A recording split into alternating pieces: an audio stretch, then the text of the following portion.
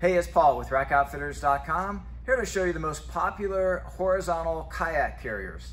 Here we have them all spread out on this bench here, and there's quite a bit going on, so we'll just kind of move through and show you what the key differences are between the Thule brand, the Rhino-Rack brand, and the Yakima brand of horizontal kayak carriers.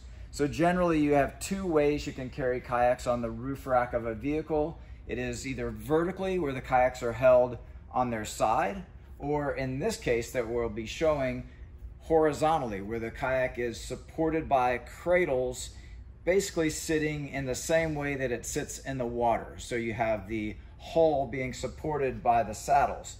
Now, among this category, we have different versions. We have versions, for example, here, the Thule DockGlide, which is designed for rear loading. So the rear saddles allow for the kayak to glide, and then it reaches the front saddles where it grips. So here's an example of the rear saddles with the felt to allow the kayak to glide across as you're loading from the rear until it reaches the front where it has the rubber that grips.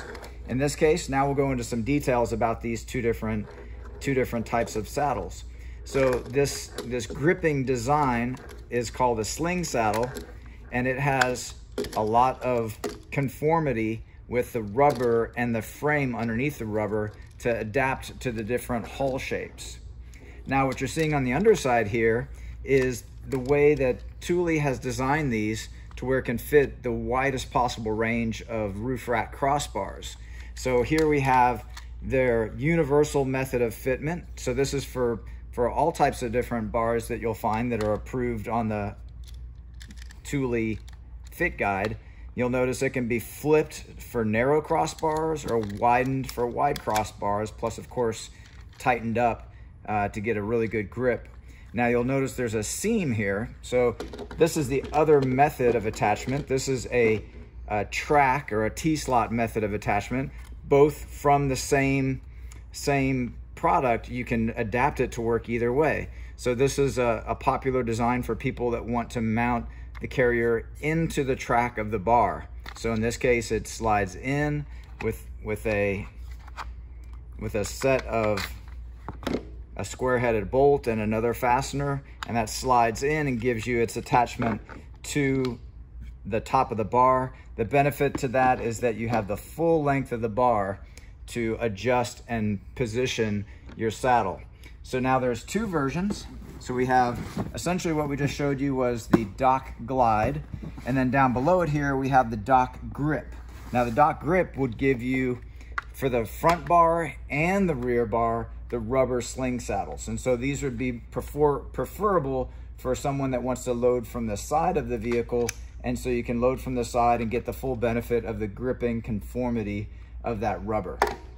Okay, included with this setup will be a whole suite of strapping. So you have your cam buckle heavy duty straps with the cam buckle super easy and strong, and then the cover that covers that up so it protects your vehicle from the metal of that buckle. Then here we have their premium bow stern tie downs. So the bow stern, in this case, you've got a pulley system with a ratchet mechanism, a built-in carabiner, the strap, the hook, and then also a auxiliary strap to keep the hook or ratchet mechanism away from the vehicle. So of course all that is fully detailed in the instructions, and what we're showing here is just half of the unit. When you purchase the complete product, you'll get all 4 of your cradles and your complete set. So we've spent quite a bit of time on this one, but now we're going to move on to the others and show what the key differences are. Now here you'll notice, instead of just 2 boxes, Rhino-Rack, their approach is to make 4 different configured saddle systems, because there's in that Thule, you can separate the bottom half and configure it for T-slot or universal. These are either or. So the universal will be the 571 and the 570. That's considered universal to wrap around a wide range of different bar types, shapes, and sizes. Of course, check the guide to make sure your bars are approved for that application. But the concept remains very similar in that you have a felt saddle for the rear, a sling saddle for the front. This one doesn't have that same sort of adjustability like the Thule, where you can actually change it from have that curvature to it to pressing in the button and flattening that out. So that's a difference. Also, I'll mention you have this unique pliable rubber design. So in comparison, the Rhino-Rack is very similar in design. Now we also have this version here. This is the 581 and the 570, and these are designed for T-slot carriers. So in a very similar way how we demonstrated how Thule has their T-slot mounting, so does Rhino-Rack. So it can be mounted into the track of the bar. So I'm going to demonstrate that. First, let me get this end cap off.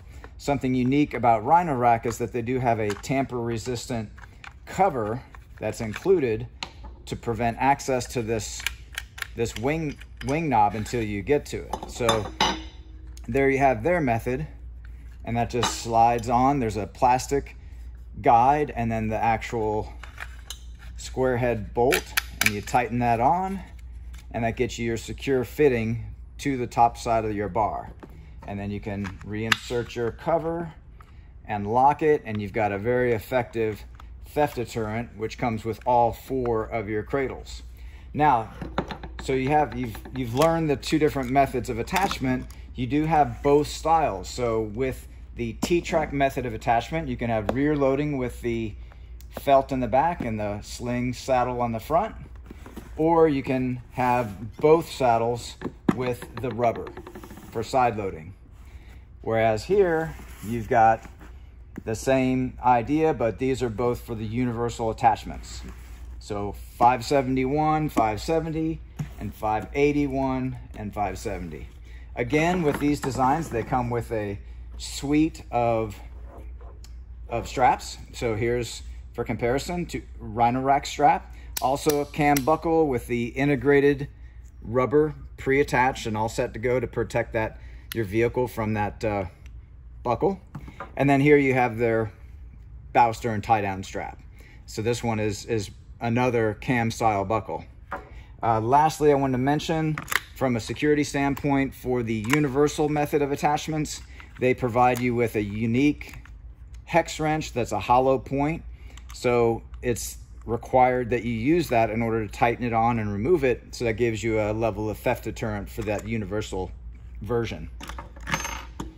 Okay, so from here, let's move on to Yakima. Now, Yakima has what they call the SweetRoll.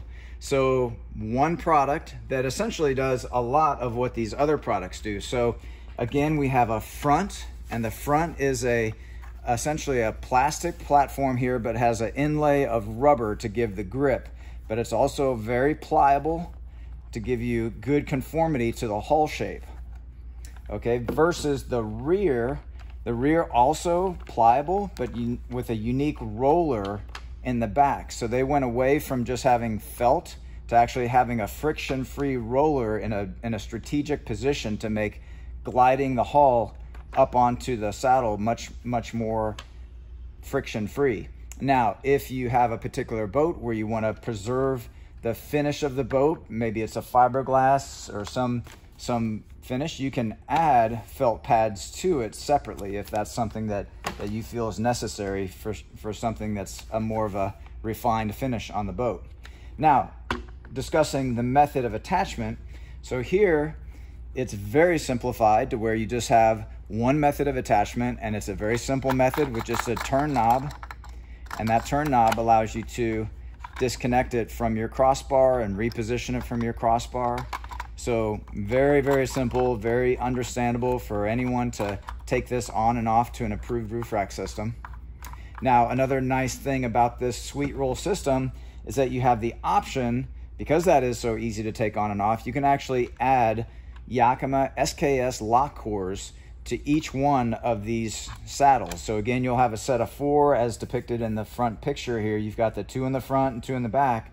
A set of 4 lock cores, which are sold separately, could lock each one of those and prevent access. That's essentially done just by inserting the lock. Once you get that tight, you'll notice there's these little points which engage into the handle, and when you engage that into the handle, that prevents that from loosening up.